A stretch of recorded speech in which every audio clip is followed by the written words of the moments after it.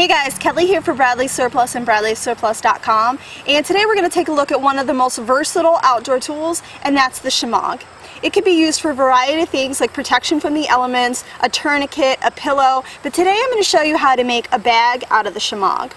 It's super easy. All you're going to do is start out as a square flat on the table. You're going to meet the two ends and tie them together. I like tying them twice just to make sure they're properly secured. Take your other two corners and tie them in a similar manner. Again, twice would be best to make sure it's secure. Take one of the corners from your first knot and tie it to your second knot. Make sure they're nice and tight so you have a properly secured bag. Lift it up and there you have it. Perfect for foraging berries or tinder like I'm going to demonstrate right here.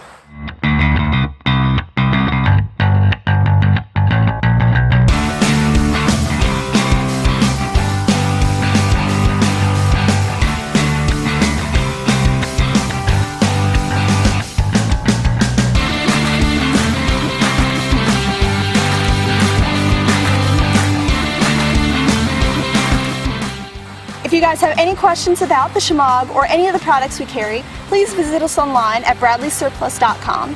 Thanks again, and if you have any questions, let us know.